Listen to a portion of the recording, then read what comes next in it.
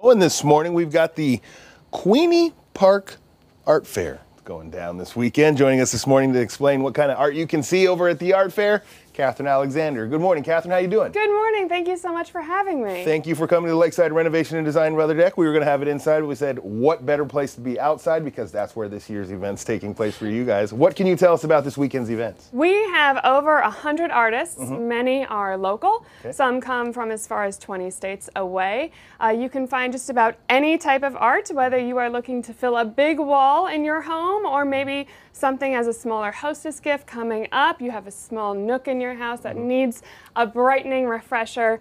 You can find it at the art fair at Queeny Park. And this is just the tip of the bright. You brought just a couple of pieces of art that are going to be on display, and you mentioned local artists. Is this a nationwide artist type thing or regional? Well, we pride ourselves on truly doing both. Okay. We love to showcase our local artists.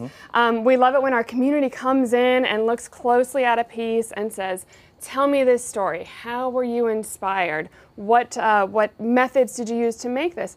And then when it goes home with someone, those stories can continue when it's shown off to friends. So we have local artists that see repeat buyers year after year and say thank you for coming back.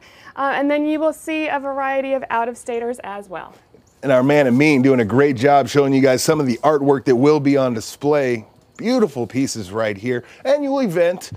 Who does this benefit? Well, we have a scholarship fund for local art students. Okay. So the ticket price is $10. You can get those right at the door. If you go to any social media site between now and then, there's $2 off coupons.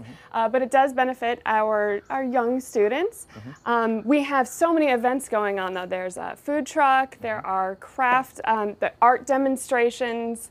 We have a live painter who's going to be demonstrating his precise skills. That piece that he creates is going to be available for auction. And he's going to create that piece live? Yes. Wow. So this is one example of his work, but he's going to be there painting for the whole weekend. And I should say the $10 fee gets you in for all 3 days. So save that ticket, and anyone 18 and under is free. That was my next question, but I'm going to ask again in case people missed it. So extended weekend for some people as we head into Monday. Friday, Saturday, Sunday, what time do we need to be there? Friday, Saturday, Sunday. Friday night, almost all day Saturday, and then Sunday until 4. Sounds good. There's Sunday till 4. Wine and cheese that pairs well with the young children activities as well.